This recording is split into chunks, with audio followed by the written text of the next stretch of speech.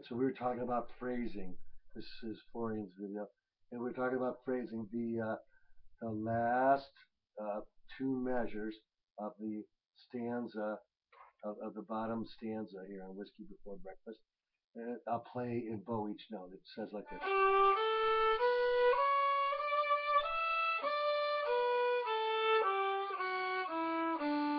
Now, when we talked about slurs for two and bow for two, that would mean we'd want to slur these G, A. So that is, if we play the G on the third string, we have to change our bow and go,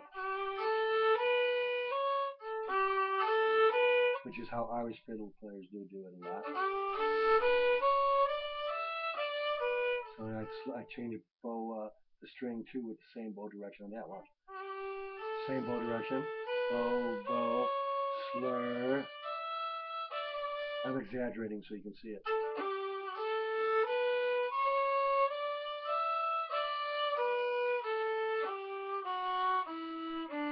So that was using different strings, keeping the bow direction in the same way. They do that, and then here's the other way we were talking about doing it. And it's going to be in the same string, the G and the A. So we're using our pinkie right there. And the same thing, the second string. And then on the third string, again, we're going to be coming down now with the pinkie to the third finger.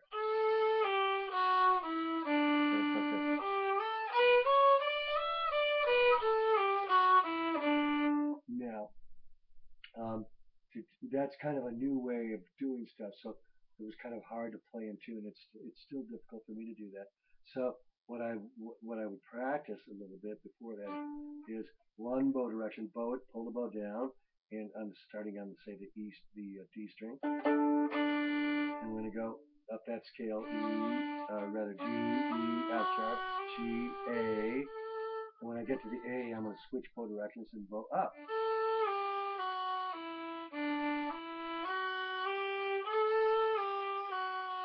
Down bow, up bow, down bow, up.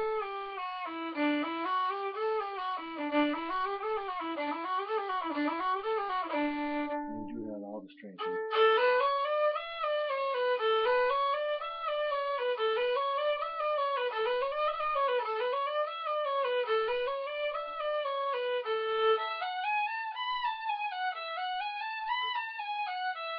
So that's just a good bowing exercise. It'll teach you economy of bow use, and because you got to make it last for all four of those notes. You made it last for 5 notes before you started switching your bow on the phone direction, so I know you can do it. And that's it, isn't it?